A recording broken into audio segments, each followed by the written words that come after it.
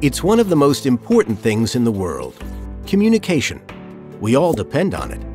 So what will happen if our precious smartphone stops working and we're unable to communicate? This actually happens quite often due to an overload situation on a transmission tower. During New Year's Eve, for example, when everybody wants to contact their friends and family at the same time. A single transmission tower can't handle that much traffic, causing it to fail. Calls are then dispatched to another tower, which soon suffers the same fate. The result? A lot of frustrated people, which, needless to say, is bad advertising for telecom providers. And revenues will suffer.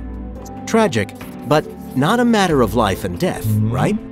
Well, in this case it's not, but sometimes it is. When a calamity strikes, such as a natural disaster or a terrorist attack. At times like these, first responders and governments turn to the mobile network for support. While at the same time, people call their loved ones to make sure they're okay. This causes an overload, which makes it almost impossible for emergency services to respond immediately and accurately.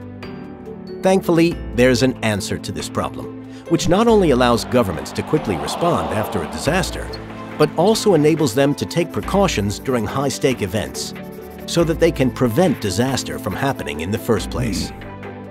LIMA Network Protect automates intervention activities while leaving the operator in control, meaning operators can completely or partially deny service to specific ETSI classes in a selected area, making cities smarter and safer. LIMA Network Protect puts an end to failing communication and helps to safeguard the most important thing in this world.